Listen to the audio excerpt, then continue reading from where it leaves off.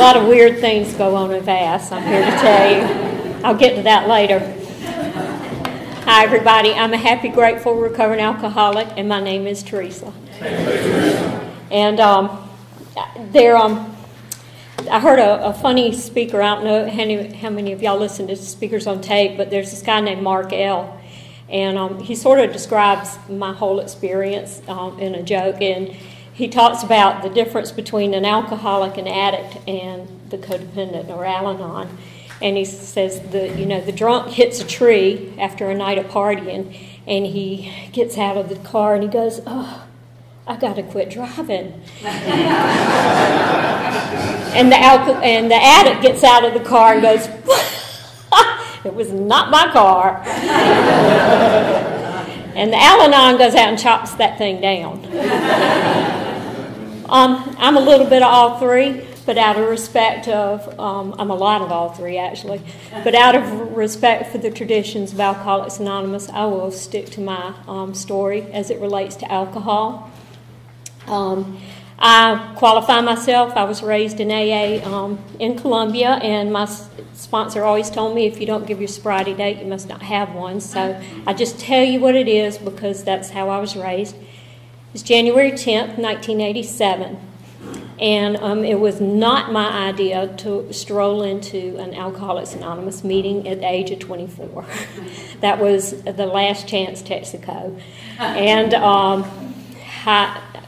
was not there because I woke up and thought that was going to be a good play for my future. A little bit, Alcoholics Anonymous tells me to tell you what it was like, what happened, and what it's like now. And I want to say thank you, first of all, for Beth for having me here, for all the women who showed up, my posse. It's an amazing feeling. It almost makes the nervousness worth it of talking. But thank y'all for being here. I want to thank Primary Purpose for being here.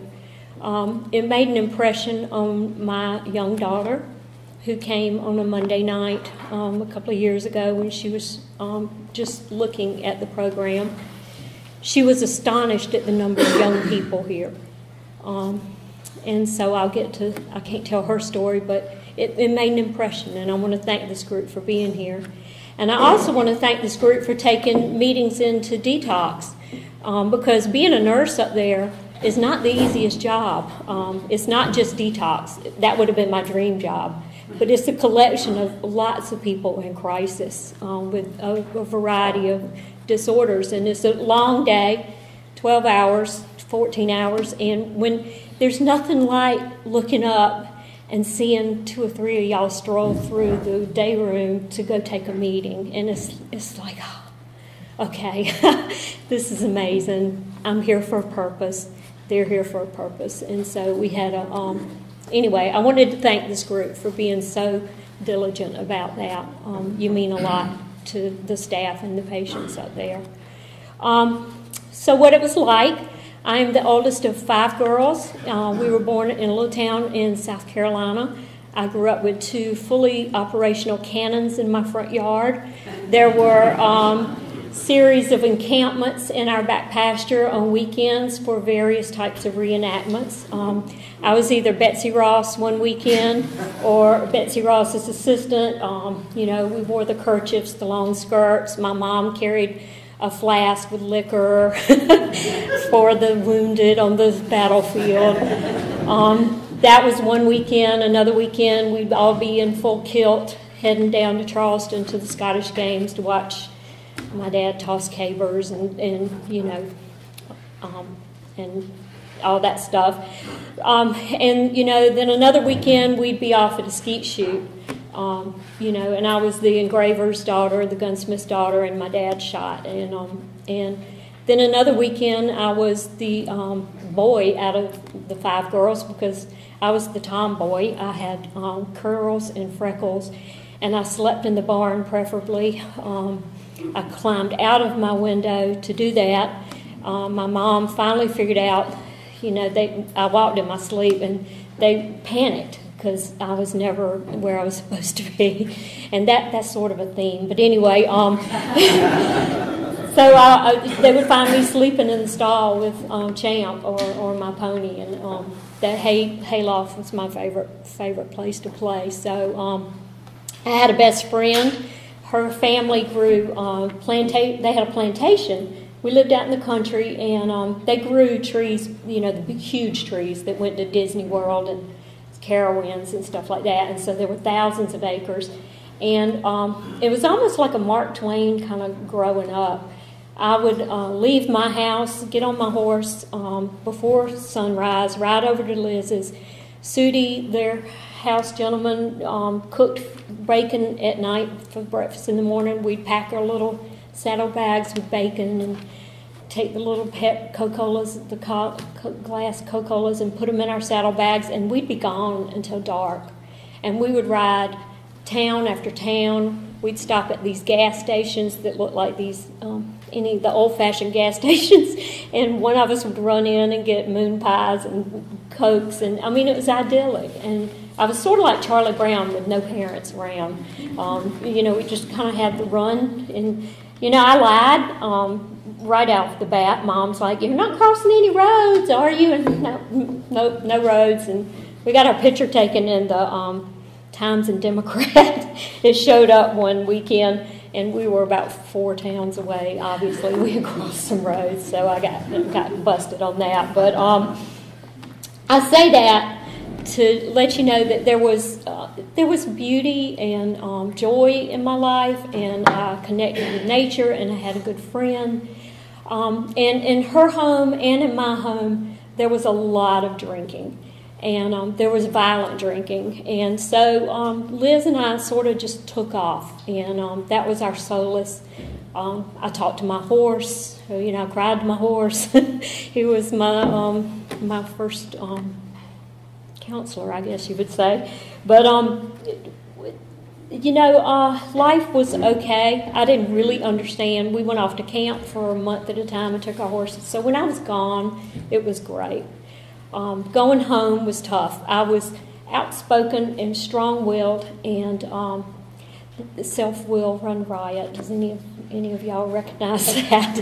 But I was very verbal about my thoughts about things, and I sort of took on the mantle of protecting my baby sisters. And I was a tough girl, and I was like, if you're going to hit anybody, hit me, and so I got hit. And I didn't realize that I egged that on, but I saw that as I didn't see it as being a martyr, but Al-Anon has taught me maybe I was a little bit of a martyr. And so that's a piece of me that I've learned to look at in my sobriety. But anyway, fast forward, grew up, it was a violent home. I was outspoken. I had 4 younger sisters. My mom was, they both drank heavily, and my grandmama drank heavily. I come from a long line of women alcoholics. And so when I got to Alcoholics Anonymous, and y'all described it as a family disease and a disease, that got my attention because I'd never heard that. All I knew is that my mama's mama had been committed for drinking sherry. My mom drank from under the kitchen she was a dainty drinker. My mom drank from under the kitchen sink and got really mad if I questioned her about it in the afternoons. Everything, even the St. Bernard got drunk. And they picked the St. Bernard as our family mascot because they had a keg around his neck. So I've said this before, but my family tree was really steeped in alcohol. The roots were heavily soaked in alcohol. So when I got to Alcoholics Anonymous, I didn't hear y'all at first. All I did was I felt relief. I felt like there might be a solution to whatever was wrong with me. I'd never heard the term disease for alcoholism. So that was new to me. So growing up in this alcoholic home, being a lightning rod, being a change agent, I moved out in the 11th grade with another best friend. And I want to tell you this because you never know how you impact people, how we impact people in our daily lives. And this particular family that I lived with my 11th and 12th grade in Orangeburg, they had Sara Lee coffee cakes on Sunday morning and drank orange juice on the deck and went to church. And the daddy was a runner, and, they did nice things for people. And they lived on the golf course at the country club, and everybody's car was clean, and the grass was mowed. And but they were so kind to me. And that made an impression on me because I had grown up in chaos, bankruptcies, drinking, gunshots off in the house. I didn't know what a clean, sane, kind home felt like. And they gave me that, and that I'm so grateful for. So I began drinking at the request of the pediatrician. According to my mom, I had a little cystitis or something, and he told her to buy a 6-pack of Miller Ponies, or 8-pack, they were little, and give me one every night to flush my kidneys. Well, y'all know how that story goes. I was down to that refrigerator after everybody went to bed, and I finished off those, and then I made my way to my daddy's fishing coolers because he would come home from Medistow Beach fishing, and we knew the beer was in there. And so that was 10-ish, and then I told you I was his duck hunting buddy and all, and I was also his grilling buddy at night on Saturday night. So he would always give me a snort of bourbon and a piece of hoop cheese because I'd grill out with him. So drinking was a rite of passage. It was a sign that I was one of the big girls, and I was welcome in the clan. So that was really early on. And my intentional drinking, where I snuck it, started at about 12 or 13. And my mom, I told you, drank in the afternoon, and she had a girlfriend, and they drank, and we kind of had house parties. I didn't realize that's what was going on, but we had house parties. She'd load up all the kids in the station wagon, and we'd go to Sue Wade's house, or we'd go to Janice Wade's house. And one place, Janice was lime daiquiris, and I forgot what Sue Wade drank, but Elizabeth and I, Janice's daughter, were in charge of making daiquiris in the afternoon. And so our moms would get the top half of the blender, and we got the bottom half of the Bacardi. And we were hitting that button. We went through a lot of limeade and a lot of vodka and a lot of rum. That's just, it was normal. It was normalized. It was normal. And I thought everybody drank like this. No clue until I moved in with that friend's family in the 11th grade. I did make it to college, and on a hotel, restaurant, and tourism scholarship at the University of South Carolina. That was my first alma mater. And I majored in food and booze and late nights. And I had a really good time for a long time until it wasn't fun. I could drink with the best of them. I studied French wine because that made me sophisticated. And I ran I worked for Marriott for a long time. And, if you're in the hotel restaurant business and you do big events, you don't get home till 3. And really, our crowd just partied until like 8 or 9 the next day. And then everybody went to bed, and then everybody showed back up at 3 the next afternoon to work. And I did that. I put myself through school. It is God doing for me what I could not do for myself, that I got a degree. It was not stellar, but I got it. I had parking tickets I had to pay off before they sent me my diploma. I thought they owed me a parking space in front of every building, but that's not how University of South Carolina saw it. So I'm so grateful that I got that degree, but it it did not make, I didn't want that. I wanted to own a hotel. I wanted to be the boss. I didn't want to be bossed around. Self-will run riot. So I quit Marriott, and I got my securities exchange license, and I started selling private placement investments. And I was making some pretty good money. It was before the tax reform happened, and I was working on commission. And I got large lumps of money. And this is where my drinking really took off, and other dry goods. And that was about 21 or 22.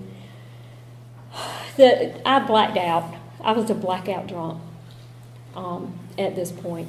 I did not know that's what it was. I thought everybody had memory lapses when they drank. I swear to you, I had no clue.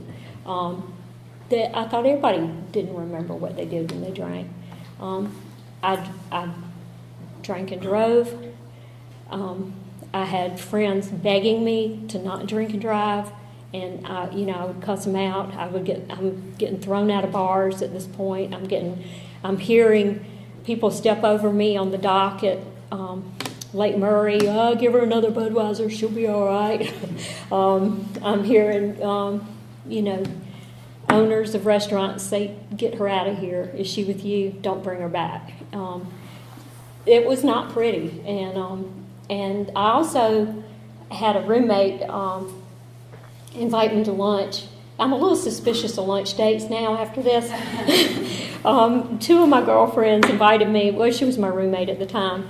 They told me they were going to take me to lunch, and they dropped me off at mental health. So things were not going well in my life at this point. I'm writing bad checks. This is back in the day when you wrote checks, and I swear to you with every fiber in my being, I thought my commission check was coming in that day when I wrote that check to the liquor store. I was shopping liquor stores around town. I was buying wine at different grocery stores, etc. And so I'm writing bad checks. And I'm delusional at this point because I don't have the money to cover it. But I'm thinking that when I go to work the next morning, there's going to be a commission check there for me, just kind of magically. That's the level of skewed thinking that I had at this point. I'm also starting to get paranoid and hearing people and seeing things coming through my windows at night. This roommate who dropped me off at mental health eventually asked me to kindly find another apartment, which I did. I found a better one I could not afford, but it was within walking distance of all the bars and 5 Points, so that was pretty cool. I leased a car I couldn't afford just to show her, and that's really when the drinking took off. I was not able to pay my electricity bill, and they don't care, and they cut it off at 5 o'clock on Friday afternoon. So my vodka stayed in the freezer just in case the electricity was out, so at least it would be cold. So I was very alone at this point, and I know that I'm leaving blank checks at bars because I can't qualify for a credit card to run a tab. It really out of control drinking. And I did not see myself as having a problem drinking. I just saw myself as needing to get good and do something different, or find the right church, or find the right address, or drive the right car, or date the right person. And so it turned out that this investment company that I was working for, I used to party with one of the agents down in Charleston, and he came up to Columbia for a meeting and invited me to dinner the night before our meeting happened. And so he comes into town, and I was like, yes, guys, here we're going to go to Goat Feathers. That was a really late night bar where there was a lot went on down there. Anyway, I'll leave it at that. But if you got to Goat Feathers, you weren't going to go to bed until 2 days later usually. So I was planning on a fun time, and Guy gets there, and we went out to a nice dinner, and I ordered a glass of wine because I'd already had my vodka before we left because I can't drink like I want to in front of people. And so he doesn't order anything. And and he's got this like goofy glow about him and this smile, and my wine is getting hot and it's sweating, and there's a ring on the tablecloth now because it's warm. And I'm so stubborn. I am not going to take a drink of that wine because he's not drinking. I don't want the focus to be on me. I'd heard enough about how much I could drink from other dates. So, and bartenders and stuff. And so he tells me in a real general way that he's not drinking, and he hadn't had a drink in 30 days. And he doesn't mention AA. He just says, I feel great, I'm not drinking. And he piqued my interest a little bit. And it was either before that or right after that meeting, there was a PSA on TV, and a woman just came on. It's like a 15-second thing, and I'm laid out on my sofa, fully clothed, after having passed out coming in the door. And she says, if you think alcohol's a problem, it probably is. And that was it. I'm like, damn you. And then Guy comes into my life, and he's not had a drink. And so these little thumps on the head, these God thumps is what I call them, started happening and coming around. So anyway, he goes to a meeting the next day. We're in the office. He picks up his coat off the back of his chair, and I was like, are you going to, where are you headed? And he said, I'm going to a noon AA meeting. And I said, do you mind if I go? And he's like, no, come on. So I get in that meeting, and I'm going to paint a picture for y'all. All right, it was winter in Columbia. I'm selling investments, so I've got on a gray flannel suit. And a couple of months prior, I had developed, women especially, developed these red, like, blisters on their face, like blood vessels pop up when you drink. And a woman at the makeup counter had the audacity to ask me if I drank a lot. And I was like, what? And she said, well, I have this. She said, never mind, but to cover up those red spots, you can put this green base, like this mint-colored green base on them, and then you put your makeup on top of it, and it'll cover up all the red blotches. So I went gangbusters with this stuff. And looking back, I saw pictures of myself. I look like I'm doing mime work. So at this point, this is the big hair 80s, so I've got white rain sprayed all. My hair's up to here, because the higher your hair, the closer you are to God. I got this green base makeup on. I got on this flannel suit, and I've not had a drink all morning, so I'm starting to sweat. And I am sweating through this flannel suit. And we left that meeting, and I looked at him, I was like, well, how'd they know I was new? So, anyway, so began my life. And I had no idea. My grandmama she had gone to Milledgeville Women's Hospital. She had been committed. She had a Serenity Prayer plaque in her home. I knew that she couldn't drink, and that made it okay for me. And I knew Guy was a pretty good guy, and I knew he couldn't drink, but I wasn't ready. I was buying a bunch of self-help books down at the Independent Books. It's like the country bookseller downtown, down in 5 Points. And I was buying all these self-help books. Actually, The Road Less Traveled was under my bed because I had tried to gut my way through that. I just was trying to get good. But it was under my bed, and I didn't make it through that one. But anyway, after I went to this first meeting, I go down to that bookseller, and I buy a 24-hour book. And the guy checking me out says, I see you finally found what you were looking for. And it was a pretty awesome thing to think about and looking back on it. But I did not know I had a disease. I knew something was terribly wrong with me. And I knew I could not control it. And I thought I was hopeless. I thought it had a name. I didn't know it had a name. I didn't think there was anything like what was going on with me with other people. So when I got into that first meeting, I felt a sense of relief, although I didn't hear anything anyone said really, except I knew they knew I was new. And some women got a hold of me, and I can remember one of their names because she ran a treatment center, and but the rest of them are just faces. And they kept coming into my life, and they would take me to a meeting, and I detoxed at home, and radio was playing out of the wall. I had sores all over my body come out, all over my neck. I was shaking. I was in really nasty shape. But they fed me, and they got me to meetings. I went to 3 meetings a day. I went to the brown bag meeting. That was the noon meeting. I went to a happy hour meeting. That was a 5 o'clock meeting. And then I went to an 8 o'clock night meeting. And those women passed me off with each other. And got me through that. At some point, I had a cousin come into town for some kind of conference at University of South Carolina, and I don't really remember her being there, but she remembers being there, and she described it to me later. And it was it's been a pretty amazing experience.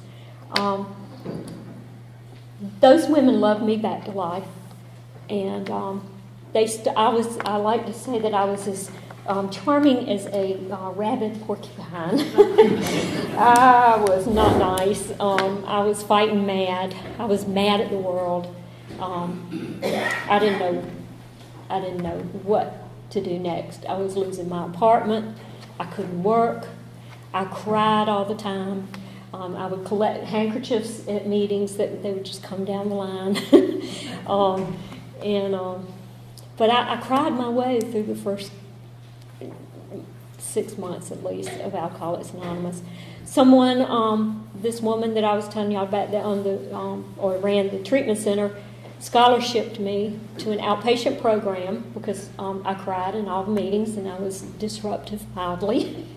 I went from being one kind of disruptive to another, but nonetheless, Margaret scholarshiped me into this outpatient program, and it wasn't enough for me, and I went, but I was disruptive there. I had so much grief, and I think that's what I want to share. If alcohol had continued to work for me, I would have still been drinking. But alcohol quit working. All of the pain, all of the stuff had bubbled up to the surface, and alcohol no longer covered it up. And it didn't deaden the pain anymore. And I didn't have anywhere to go, and I could not drink. So Alcoholics Anonymous was Last Chance Texaco, and I was glad for it. So I was going to tell y'all, I was having I guess delusions and paranoia. And I had this elderly gentleman friend who was a friend of Martine and I told him that I thought that some people were trying to climb through my windows at night. And he gave me a 38, loaded 38. This was months before, to protect myself. So at this point, let me paint a picture of my beautiful little apartment. It was very nice. It was sparsely decorated. It was down in 5 Points. I was completely alone. I just had my drink vodka in the freezer, I had lost all my friends because I drove drunk with them. I terrified them. I stole their clothes. I drove drunk with them. I was writing bad checks. I was being asked to leave bars. I was not fun to go out with. So I'm there alone. I've got Mozart's Requiem on the stereo. I'm such a cheerful little person. And I'm sleeping on this pistol because I wanted it to look like an accident. Because I could not drink and I could not get better. And that friend of mine that I was having the Sara Lee coffee cakes with and the orange juice and her family came into Columbia too for something. And she spent the night with me and went out partying with me. And I passed out on my sofa and I gave her my bedroom. And I woke up to a blood-curdling scream. She had found the 38. She had slept on it. So all of these things predated Guy coming into town and me going to my first AA meeting, like within the 6-month period. So I had plenty of reasons to say, well, if AA can't be as bad as all that. I mean, y'all were the bottom of the barrel as far as I was concerned. But looking at what had happened, I didn't have anywhere else to go, so why not? So anyway, I got scholarshiped in the outpatient program. I still had this 38, and it wasn't working. And for those of you who do not believe in miracles, I'm going to tell you a miracle, and it is a miracle to me. My granddaddy, who I love dearly, who was as tight, you could hear his eyelids open and close, they squeaked. He would go out and write down, he had a bank zipper bag under his little car seat, and he would write down the meter every morning on his house to make sure the electric company didn't charge him more than he should have. My granddaddy did not make long-distance phone calls. And he calls me from Santee. And he used to call me Joe. And I heard his voice, and he said, Joe.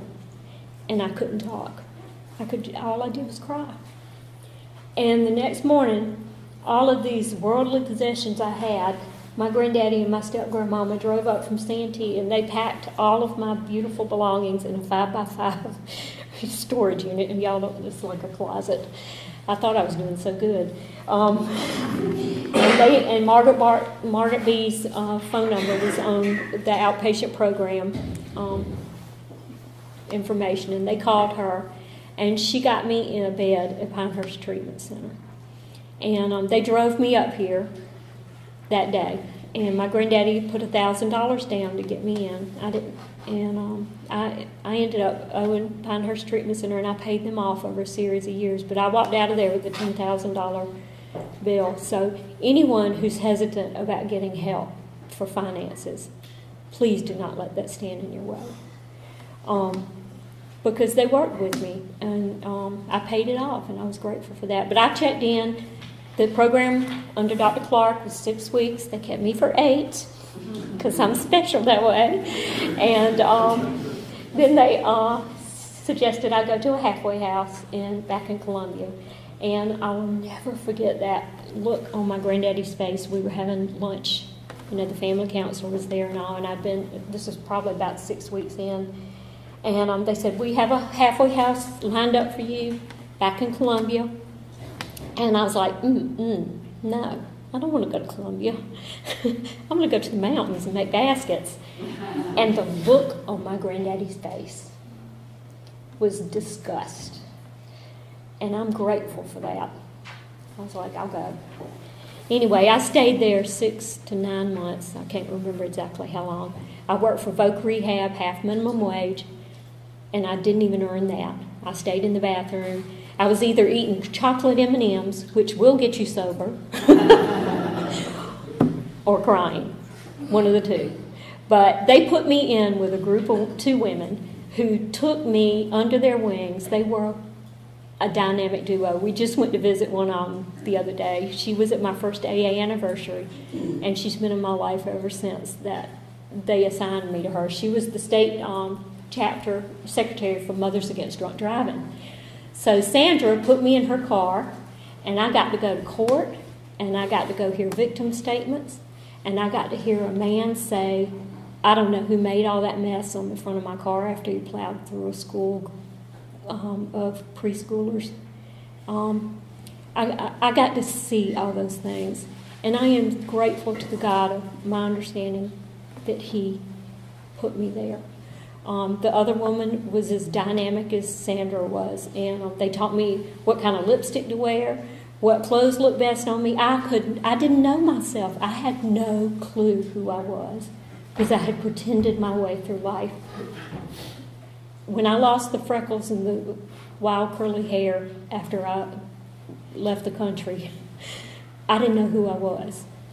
That was about 13 or 14. So the miracles are, my granddaddy calls and hears my voice that night, that I get assigned to Sandra, and Laura, the dynamic duo. And I get to go work at an alcohol drug detox center. And I get to make friends with the homeless who sleep on the slabs at the Episcopal Church. And a friend and I, my first husband actually, that's how we met, he had a big red Bonneville, and on Saturdays we would go buy Hardee's hamburgers and they would see the Bonneville come around the corner at the Episcopal Church by the Capitol, and they knew we were bringing them hamburgers, so all these heads would pop up behind these headstones, and they would, Jimmy Plyler and the whole gang, they would all come out, and we'd give them hamburgers. It drove my mother-in-law crazy. We got married. It was, anybody who's thinking about getting married 1 year sobriety, I'm just going to come talk to me after the meeting. It's a miracle we made it 20-something years, 25 years, but anyway, my mother-in-law, she was lived at the doorstep of the country club in Henderson, and she would say, T, what are you doing this week? And I'm like, well, I'm going to Bridge Club, and she would get so excited, and I would be like, no, we're going to go with Jimmy and them and get them out from under the bridges. But she tolerated me. They were very kind to me. They were a sweet family, and in the big book it talks about whether you have a job or no job, a family or no family. And I had it marked, but I have so many things marked in here I can't find it now. But this is a message to people who love people who are alcoholic, struggling, and the people who are struggling. Don't let someone tell you that they need a marriage or a home or a car or a job or a relationship or their bills paid off or whatever it is that they're wanting in order to get sober. Because that's not been my experience. As a matter of fact, it's been my experience that I've seen it almost kill people. And for me, and this was another miracle, God doing for me what I could not do for myself. My family of origin, when I said I was alcoholic, they flipped out. I broke the family code. Nobody's supposed to say you're drunk. So they disowned me. And I mean, that means a lot. There was a Lincoln on blocks in the front of the yard. Yeah, you're really disowning me. But it was painful, and I don't mean to make light of it. But they did not see me for 3 years. They cut off contact with my younger sisters. They forbade them to be in touch with me. And you don't disobey Dad because you get beat. So the bottom line is, God did for me what I could not do for myself in that situation. I fully believe if I had not stayed away and found a family in Alcoholics Anonymous, that I just don't see myself staying. It would have been too easy to slide back. I mean, at one of my baby sister's weddings years later, my dad collared me and tried to pour beer down my throat. So that was God doing for me what I can't do for myself. I'm going to fast forward because recovery is why I'm here. I have learned more about myself and relationships. In the big book, in 12 and 12, there were two things that really hit me between the eyes that made me stay. It was that we try to hide a bad motive. We try to hide a bad motive under a good motive, and our utter inability to form a true partnership with another human being. Those things rang too true to me. They hit me in the marrow, and and the other piece is, when I did my 5th steps, I've done a couple, I've come to realize that we are more alike than we are different, all of us. I've been so grateful to be able to have people mirror to me the things that stand in the way of my usefulness to other people. And I've developed a relationship with a God of my understanding that I did not believe existed, and if he did exist, I did not want one thing to do with him. If you mentioned God when I first got here, I sat on the other side of the room from you from then on. I shot hate rays at you if you were happy. God forbid you say, I'm happy, joyous, and free. I wanted to go throw up. But that's what I gave myself for my 25th anniversary. That's what my sponsor introduced herself as, my first sponsor in Columbia, Betty. Betty had Little God's car. It was a little black GLC, and she ran women all over Columbia, and me too, and we did a lot of service work, and for that I'm grateful. It's taught me about forgiveness at a level that I cannot even describe. Having done those 5 steps and knowing that I've been forgiven by a power greater than myself for the things that I've done and the things I've not done, helps me understand who am I not to forgive someone else. There's been a lot of recovery. I've done a lot of digging. I've thrown myself into Al-Anon in the last 10 years because I resented having to go to Al-Anon. I went to ACOA, to do adult child things years ago, and worked on some of those codependency issues, like so I don't chop the tree down all the time. There is a middle ground somewhere. Actually, I have a funny story. My farrier came to my barn in Wilmington a couple of years ago, and so the morning he got there, this had been a busy morning. We had castrated my newborn horse. I had a huge hole in the back of my leg where my rooster the night before had spurred me, so I'd just gotten a penicillin shot or something to keep from getting sick from that, because he left a huge hole in my calf.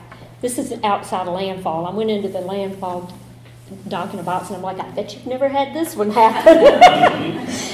And he got there, and just before he got there, my ex had gone off to treatment for the 3rd time. And Martin has this handlebar mustache, and he's got this crew cut, and he's like, well, it don't pay to be a male around here, does it? I think I'll pack up my tools and go home. But Al-Anon has taught me that there's middle ground, and that I need to look at myself before I look somewhere else. And it's taught me to be gentle, and it's taught me to be forgiving. Al-Anon has taught me to be forgiving in a way that, and acceptance, because I am so powerless over alcoholism. I'm powerless over people, places, and things. My daughter, her story has a lot to do with me digging in and really coming to Al-Anon, and y'all saved my life again. I'm so grateful for all of the things I've learned.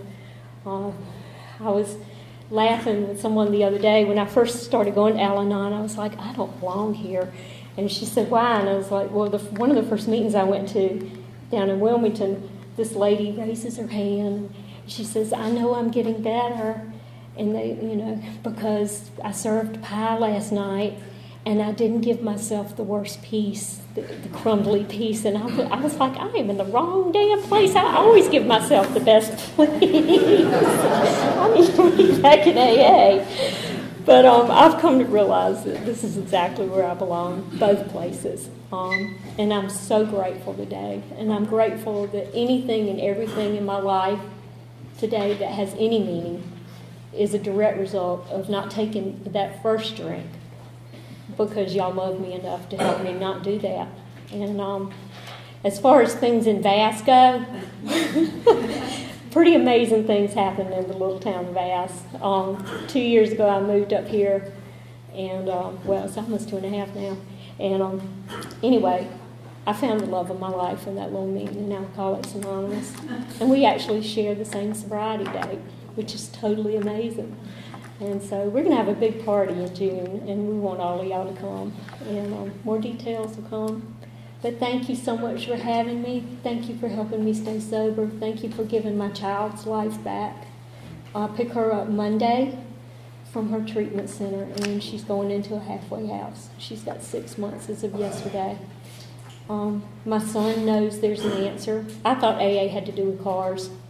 I really did. I've never heard of AA. Thank you so much for giving us our lives back. Thanks.